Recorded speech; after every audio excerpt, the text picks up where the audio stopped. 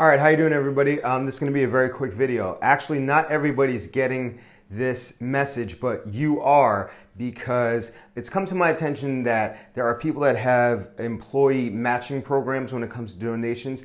And I've also been approached by somebody that may have wanted to donate to you, but they want to get a tax benefit for their donation. And the way that I had the donation set up originally was to go to PayPal, and they can't get their tax deduction there. So I've set up other accounts on the National Breast Cancer Foundation website where now when they make the donation in your name, they can get the tax deduction. The problem is you already had an account with the National Breast Cancer Foundation. So I just need you to join my team, and then that way I'll be able to replace your PayPal button on the BFF Bootcamp page with a link to your existing donation page on the National Breast Cancer Foundation website, so that when people make donations, they can actually reap the tax benefits. So it's a very easy process. It's like going to take 1 minute. I'll take 1 minute to explain. I'll take you over the page right now. All right, so you're going to start off on the National Breast Cancer Foundation homepage, and then you're going to go over to the fundraise button. So you're going to click fundraise, and then from there you're going to scroll the screen down, go to individual fundraiser, and then you are going to become a fundraiser, and then you're going to join a team. Now in the search field, you're going to enter in BFF, and you're going to look for BFF Bootcamp Cycle for a Cause.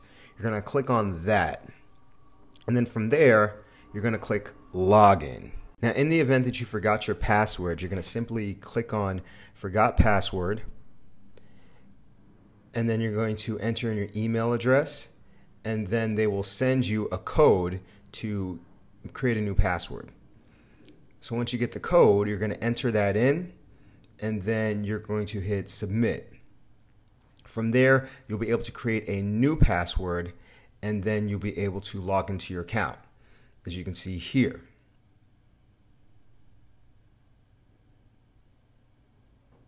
So now you're going to change your goal from 500 to 200, and most importantly, you're going to create a short link using your first initial and last name.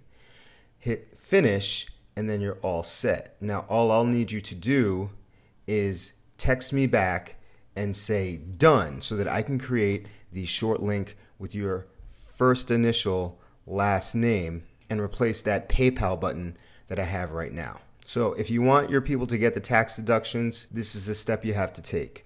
If you don't care and they don't care, I'll keep the PayPal button as is and then move the money over later.